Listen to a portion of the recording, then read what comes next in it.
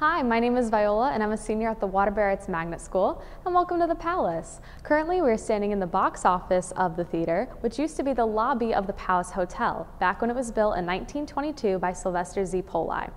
The theater was open until 1987 when it closed down and then reopened again in 2004. The original theater and hotel originally showed silent films and vaudeville productions and housed its performers in the hotel.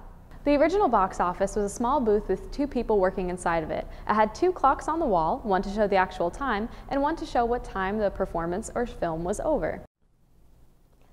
This is the grand foyer of our theater. Although it looks like it is all marble, the staircases are actually the only real marble here. The treads of the stairs, which are the tops, were flipped upside down during renovations to preserve them. Everything else has been painted on.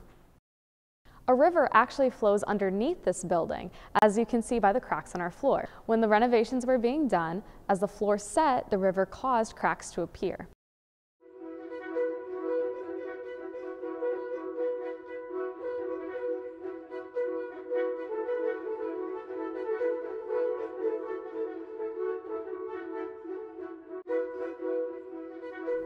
Originally, the seats came out to the columns at the front of the lobby, and there was a little curtain above a wall so you can peek in and see what time the show is over.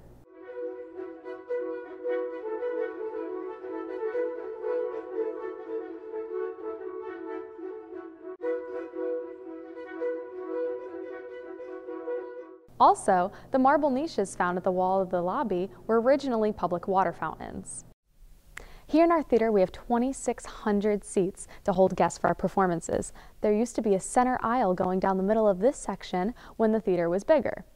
The first few rows of the house can actually be removed, and the stage can be either raised to create more space, or it can be lowered for the orchestra pit. All of the gold leafing and molding you see on the walls is an exact replica of the original. It took over 4 years to recreate and $30 million for the restoration of the entire theater.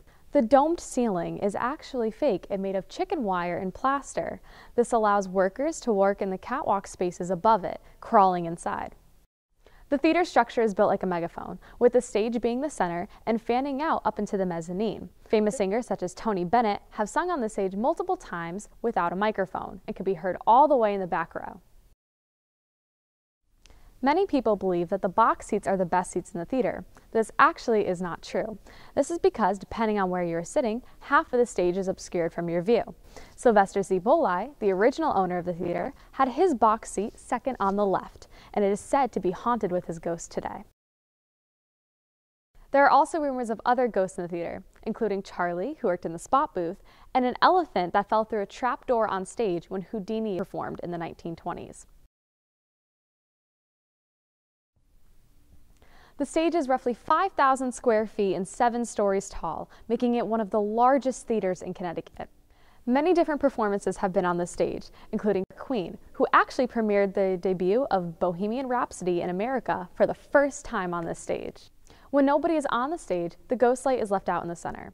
Superstition says that this is because the ghosts don't want to be left in the dark, but in reality, it's to keep people from falling in the pit.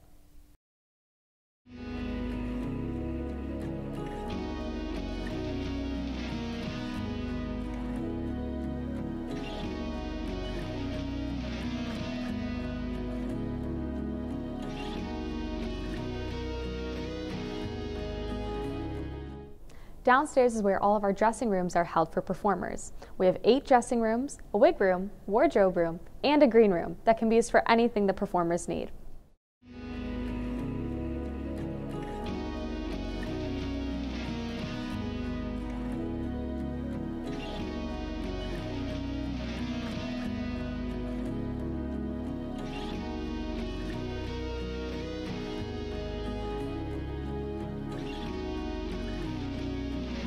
Keeping a tradition with older theaters, touring Broadway productions are invited to paint murals of their shows on the walls, with the dates and the artists of who performed here.